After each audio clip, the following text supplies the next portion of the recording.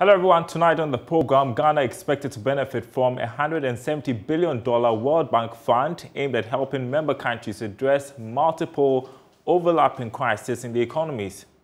In a crisis like this one, we will be allocating more money to social protection programs. That means these targeted subsidies for the poorest. Also coming up, Ghanaian banana exporters lament negative impact of Russia-Ukraine war on their businesses as they begin to incur losses. The situation is that the main European market is quite controlled, and so you just cannot deliver anything that you want. However, this is our traditional market, but because these fruits cannot go through these countries normally through the port of Odessa because of the war, attempts are being made to down some of these fruits in the traditional markets of mainland Europe. And with a few more days to go for implementation of the electronic transaction levy, we find out how prepared digital payment firms are. We foresee that in the short term, as soon as it comes into force, maybe a month, businesses will be impacted. Businesses such as the fintechs, and then the payment service providers will be impacted. This will impact even the dedicated money issuers. We'll have more on that coming up. Do stay with us. My name is Daryl Kwawu. Details in a bit.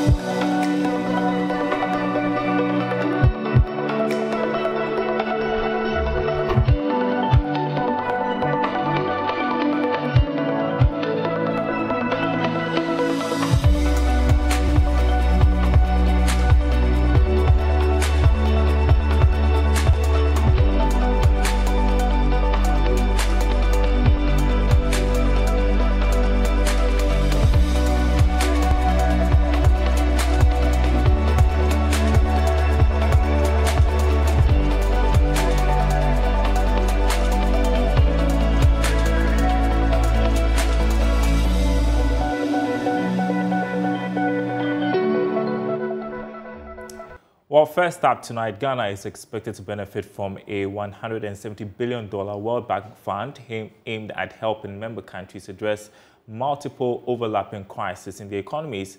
An initial $50 billion will be ready by July this year. The World Bank says it would help member countries manage rising inflation, energy and food supply shortages, which have been fueled by Russia-Ukraine war and lingering COVID-19 shocks. David Malpass is World Bank president, and he has been speaking from Washington, D.C. So whether it's Nigeria or Ghana, the countries that we've mentioned today, the keystone is to have plans and programs for the country that benefit the people and allow the poverty to be alleviated and the median income to go up. What is it that will cause more investment in the country that's productive? And we look for those programs and then try to rapidly expand the programs in those countries that are making progress toward beneficial results. Oftentimes, in a crisis like this one, we will be allocating more money to social protection programs. That means these targeted subsidies for the poorest, so that they can have a path through the crisis, and then have new businesses that start, new jobs that start on the other side of the crisis. Now, the country's tax revenue in relation to the size of the economy is expected to grow this year by nearly 2% to 16.5%.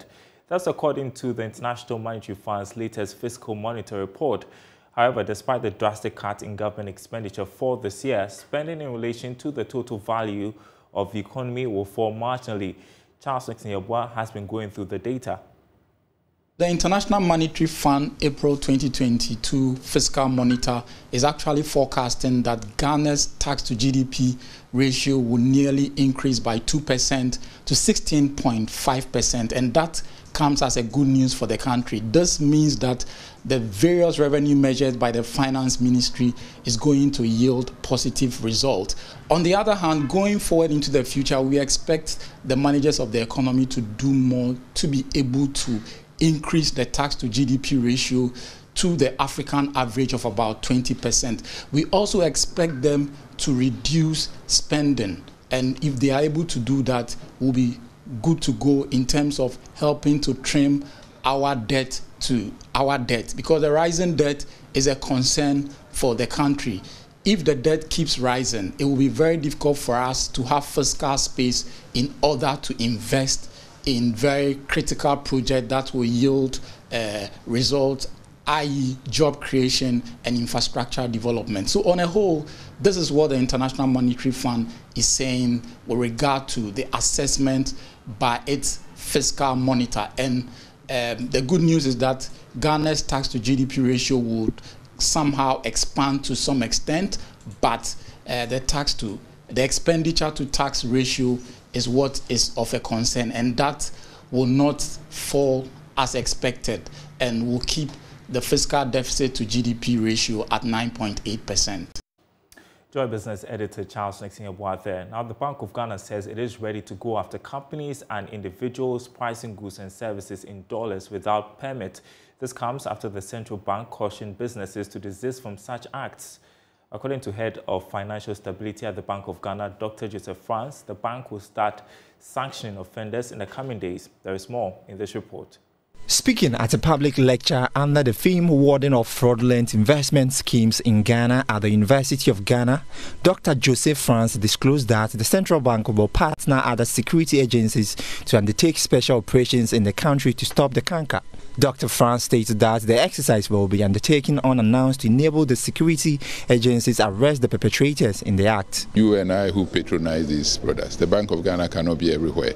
So you get an institution pricing in dollars that is not authorized to price in dollars. All you need to do is to send information to us, and we have a lot more institutions sending. Yes, we go after institutions that are not supposed to price in dollars, who price in dollars. We go after them. We will not advertise when we are going after corporates, but we go after institutions. Of course, this is a continuum. I mean, you cannot go after them, and fraudsters keep coming. We started chasing after fraudsters and thieves, but they still come. So we'll do our bit to sensitize you on that, and also go after the corporates. There can be recalcitrant ones, but we'll still go after them to deter. And we work with the security agencies to do that. Head of Policy Research and Information Technology at the Security and Exchange Commission, Emmanuel Ashon Katai, assured that the Commission will work with other relevant stakeholders in the financial sector to prevent the public from being duped in fraudulent investment schemes that promise outrageous returns. He added that the Commission will achieve the feat by increasing its presence across the regions to boost confidence in its activities. Yes, it's a resource constraint, but we do have plans to extend our presence to the regions. You know, we are now considering doing that. But at the same time, we are using the mass media, which reaches out to the length and breadth of the country. So our presence is still felt out there by using the mass media and also the social media. Of late, we have intensified our activities on social media. So people do hear of SEC, but we are still taking steps to physically be present in the regions, maybe in the northern sector and the southern sector. The public lecture was part of the Financial Literacy Month organized by the University of Ghana Business School. In other news, banana exporters are lamenting the negative impact of the Russia-Ukraine war on their businesses. According to the exporters, the war has compelled suppliers from Latin America who traded in Eastern Europe to divert their supplies to Western Europe, where Ghanaian exporters control portions of the market. Speaking earlier on the marketplace, Secretary of the Banana Exporters Association of Ghana, George Poe, said the situation is causing food exporters from Ghana to run at a loss. Eastern European countries have supplied Russia, Belarus, and Ukraine with bananas. They export around 1.8 to 2 million tons a year. Now, the situation is that the main European market is quite controlled, and so you just cannot deliver anything that you want. However, this is our traditional market, but because these fruits cannot go through these countries normally through the port of Odessa because of the war, attempts are being made to down some of these foods in the traditional markets of mainland Europe. And in a situation where we already are having challenges with increased input costs from fertilizer to all other inputs, if we have also at the same time a situation where our prices are significantly undermined because of this dumping, this would be a major crisis for the industry. And what's going to be the trickle-down effect on the farm gates to the market centers in Ghana? This is a perishable product. We can't store it. So anything that we don't export will mean that we cannot sell them.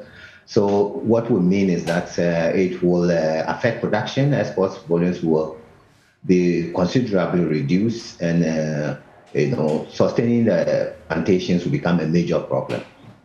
Let's talk about alternatives. What kind of alternative measures are you now putting in place to ensure that you cushion yourself against this threat? So what is happening is that because we have various agreements with the European Union, typically the European Partnership Agreement, where there are safeguard clauses, against such things, we have drawn the attention to the European authorities when Strasbourg 2 weeks ago, to the European Parliament to draw attention to these issues. So we are hoping that the safeguard measures will be kicked in to ensure that we are protected. Alternatively, the industry is making efforts to expand within Africa, as an alternative source of markets, and efforts are being done. My company, Golden Exotics, exports already around 20% within West Africa, in the Sahelian region, mostly Senegal, Burkina Faso, Mali, and Niger, and also Benin. Now, Deputy Director in charge of Research, Statistics and Information Management Directorate at the Ministry of Fisheries and Aquaculture Development, Enoch Bwedu Amo, says his outfit is working on finding alternative livelihood projects for fisherfolk during the enforcement of temporary ban on fishing. According to him, the move will sustain the fishermen and provide additional income. On Marketplace, Enoch Bwedu noted that it is imperative for people within the fishing industry find alternatives of surviving. We understand that closing the sea for 1 month, but ideally the sea is closed. Looking at how they fish, the close season is between 14 days to 16 days because of the appearance of the moon. We see that fishing is more tied to their economy, but we've also realized that the catches are going down, and as part as we put in measures to stop illegalities, if we allow the sea to rest for a while, then we could, in the medium to long term, we could recover the stocks that they are going down. The fishermen themselves will attest to the fact that for some time now, when they go to sea, they catch a little and they catch a lot of rubbers. So these are measures that we are hoping that it will calm down and help recover the stocks. We will also provide some modicum of support in this close season, as last year we did some 15,000 bags of rice and oil. But these are not enough. That's why we try to come up with an announcement earlier so that the fishermen themselves can prepare adequately so that they can support themselves within the period. Going forward, in the next years coming, we will continue to dialogue with the fishermen on what alternative livelihood projects can be done for them so that when they are not fishing, they can be doing something else. I think that would be a long-term thing that the ministry is looking to engage the fishermen on so that fishing, though it's a hobby and it's a cultural thing, will be used as an alternative livelihood, not the main livelihood, so that when we ask people to stop, it will not impact much on their livelihood. The fishery subsector recorded stellar performance in 2021, recording a 13.4% growth after years of zero to negative growth. The government statistician made this known, stating this performance triggered an overall growth in the agri sector by 8.4%. Reacting to this development, Enoch Bwedu said the ministry has put in place measures to check illegal fishing activities, a move they believe will sustain the growth of the sector. So we will keep on going it. No zero tolerance towards illegal activities on the sea. We'll continue this year. We've already announced that the close season for the artisanal or the industrial canoes and the artisanal semi-industrial vessels will come on from 1st July to 31st July, whilst the industrial one, the trawlers, will start from 1st July to 31st August. And then we have other measures that we are introducing. In these measures, we are ensuring that nobody is going back to illegal activities. We've encouraged the Navy and the Marine Police to go ahead. And we're also speaking with the industrial activities. There's a ministerial directive on the industrial sectors to change their GS that they are using so that they can get GS that is friendly to the resource harvesting, so that we can ensuring that there's sustainability in the sector. Meanwhile, some fisherfolk in a conversation with Joy Business has opposed the directive by the ministry, describing the timelines as unfavorable. All right, you're watching Business Live. Still to come, with a few more days to go for implementation of the electronic transaction levy, we find out how prepared digital payment firms are. Foresee that in the short term, as soon as it comes into force, maybe a month, there will, businesses will be impacted. Businesses such as the fintechs, okay, and then the payment service providers will be impacted. This will impact even the dedicated money.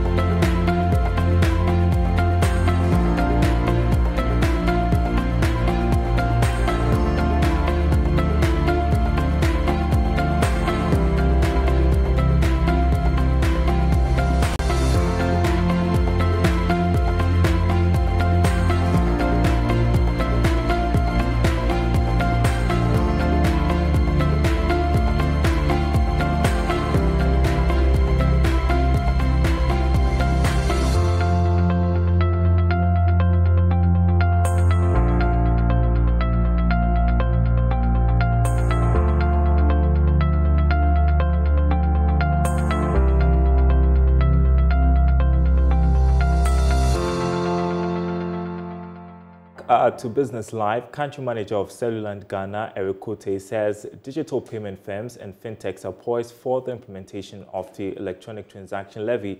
The 1.5% tax on some electronic transactions, including mobile money transfers, takes effect from the 1st of May.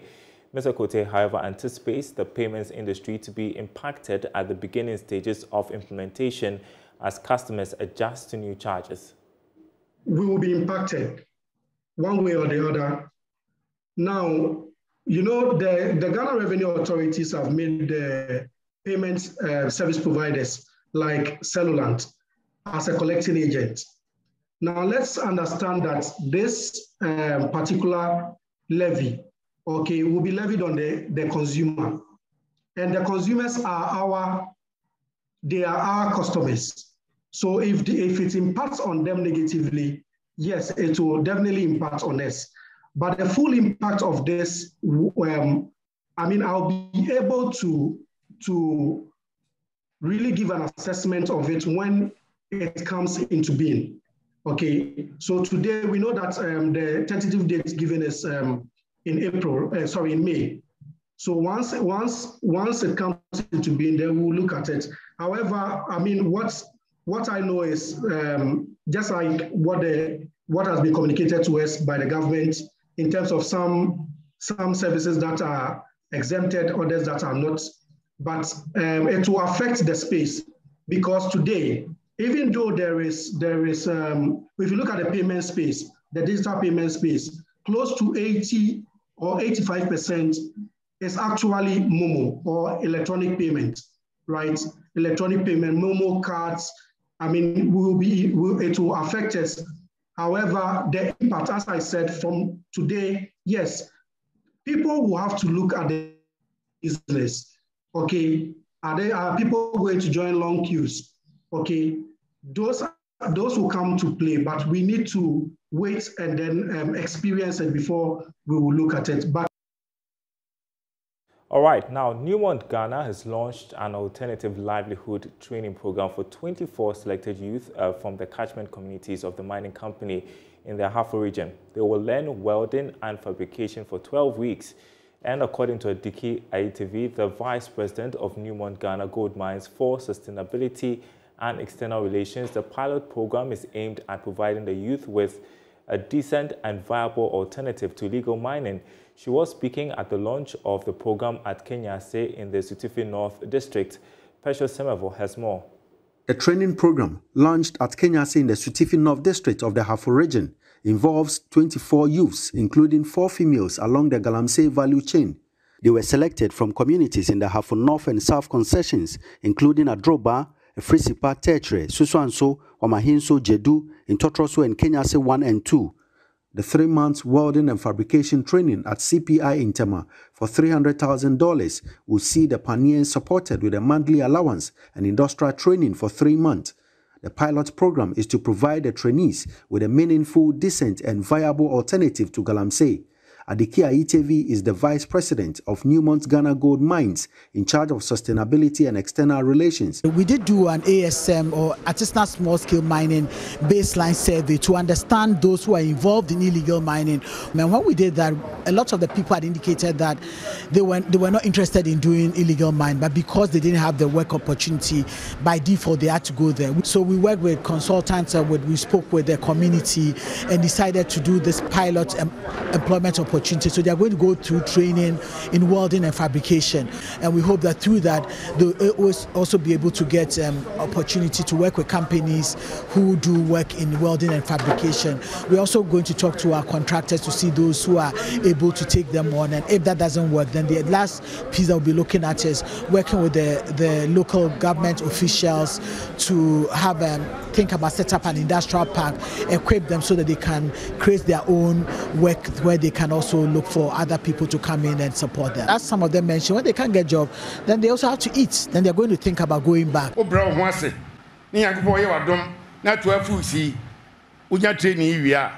Ahafo Regional Minister George Boache thanked Newmont for the initiative to combat the Galamsey menace and advised the candidates to make the most out of the lifetime opportunity offered to equip them with employable skills that would help them to contribute to the development of the country.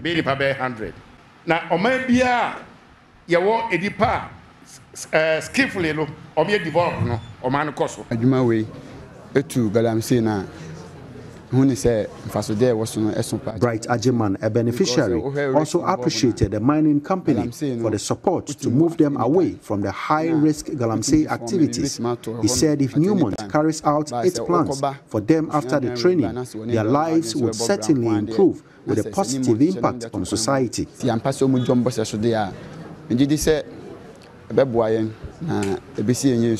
Precious Semevo, Joy Business, Kenyase. All right, time now for Fund It. Here's tonight's episode.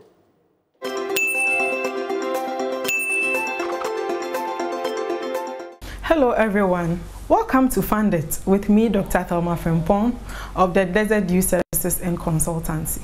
Today, we are talking about building a brand or a great presence online. Today, business is done online. Thanks to COVID and all that it came with, there's a lot going on in the virtual space and you cannot be left out in your business.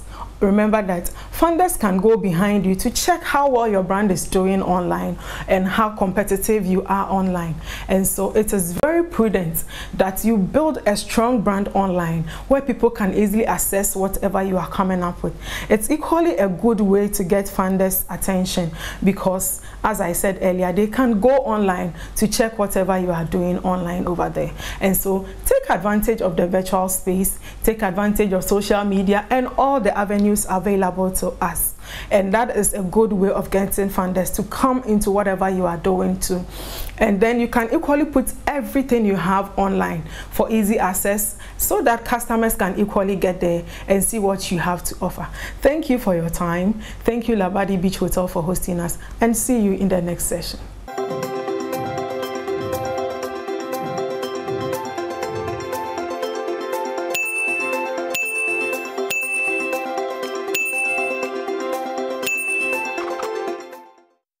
Alright, and that's our program for tonight. Thanks for watching, everyone. More news on our website, myjoyonline.com/business. You can read more about our top story, World Bank announcing a $170 billion fund to address multiple overlapping crises facing our global economies, plus 3.5 million Ghanaians to be connected to the internet by the end of 2023. And that's it for Business Live. Thanks for watching.